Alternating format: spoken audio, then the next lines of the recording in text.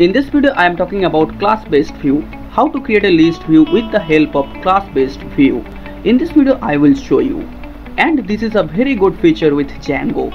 You can use this in any blog website or any other website. To create a list with the help of class-based view is amazing and wonderful. So let's start. This is my Django project and this is the Django app. So at first go to settings and install the app first. Now go to urls.py and create a path for app.url. So go to the app and create a urls.py.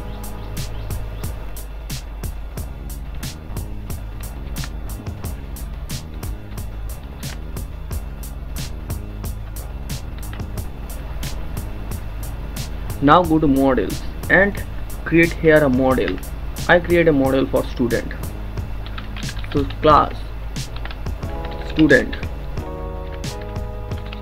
models.model and create some field for name, email, subject and school. I have created field for name, email, subject and school. Email is email field, name is character field, subject is character field, school is character field. So create a class for meta. Class meta. This class for ordering. So I reverse the name. Now define the str function. So pass the argument self and it returns self dot name. So save it. Now go to admin.py and register the model. At first you have to import the model. So from .models import student. So now type admin.site.register. Pass the model name student. Save it. Now go to views.py. So at first import the list view from django.views.generic. Import list view. Now import the model student from .models import student. So create a class for student list. Give a name whatever you want. So student list class inherit from list view. So here context object name. So this is a Django variable for object. So give a name obj for object and template name. Give a template name list.html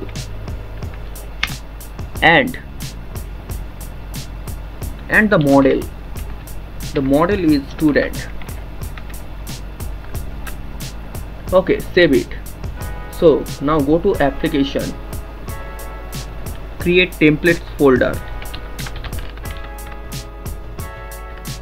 Inside the templates folder create the file list.html. So now go to the bootstrap and copy the starter template. Paste here.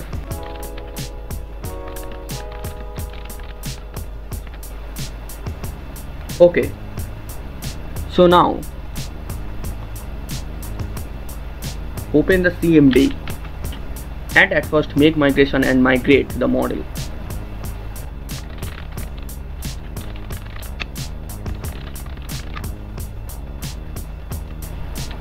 So now create a super user.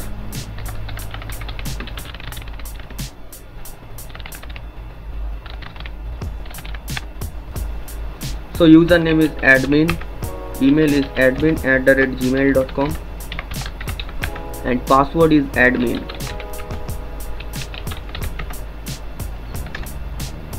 So now run the server.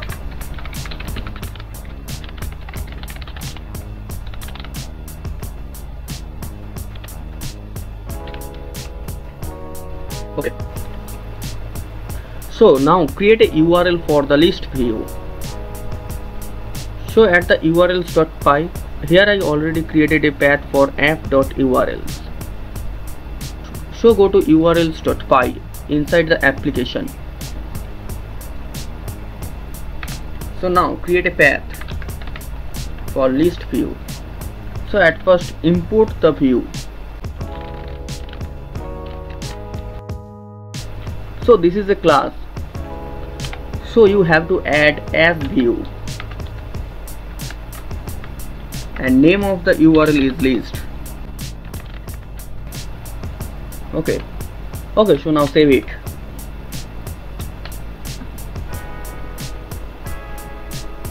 And run the server again. Okay, class based view, you can see here. So now go to the admin. And the password is also admin. So log into the Django admin. Now go to the student and add some student. So here student name is Mike. Email is mike@gmail.com. Subject is science. School is XYZ High School. So similarly create some object. So I have now created some object. So now run the localhost again, but you can't see nothing. So now go to the HTML file list.html. So here create a for loop for grabbing the object one by one. For x in, and the Django variable is obj for object. So for x in obj.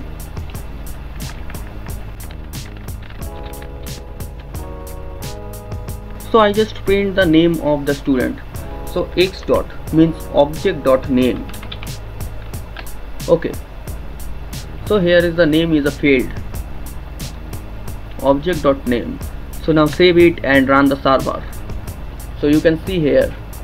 So I just add a h1 tag and add a container class.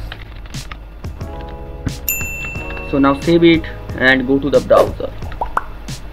So you can see the list of students are here: Tony, Rick, Mike, John. I will show one more thing. If you remove this context object name equal obj means object. So remove this and save it and run the server. So run the localhost. You will see nothing. Now go to the templates and list.html. So here change the obj. This obj means nothing now. So now remove this. This obj means nothing now. So remove this. Go to the views.py and the model is student. So you should write here student, and student is in lowercase. Okay, now type underscore list for the list view. So you have to type student underscore list, and student list should be lowercase. So now save it and run the server. Now go to the browser and run the localhost. So you will see the list view of student Tony, Rick, Mike, John. So thank you for watching the video and don't forget to subscribe the channel.